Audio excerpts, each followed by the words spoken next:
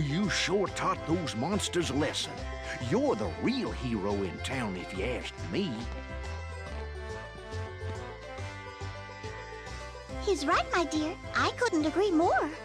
Thank you so much. Who are you? I'm Minnie. And she's our queen. Oh, please excuse me, Your Majesty. Where are my manners? My name is Aqua. There's no need to be so formal. Just call me Minnie.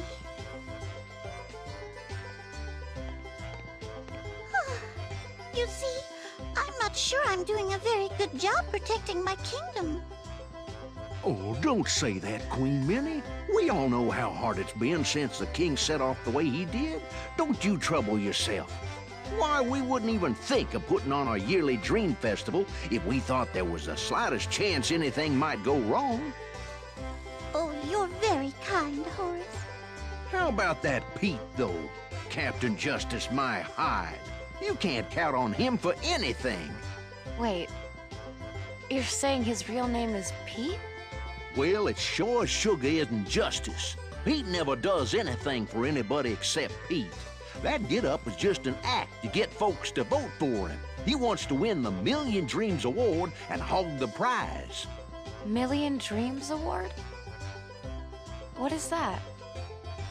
It's part of our Dream Festival. We all vote for who we think the most admirable citizen is. But Pete seems to have the wrong idea. He thinks that dressing up as a hero and proclaiming that he is one will win him votes.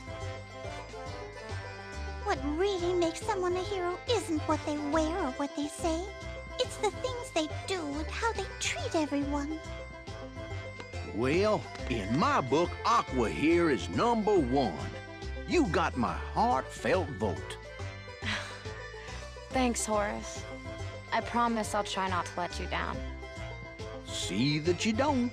My vote's very important. Oh dear, he sounds serious. Being popular is tough.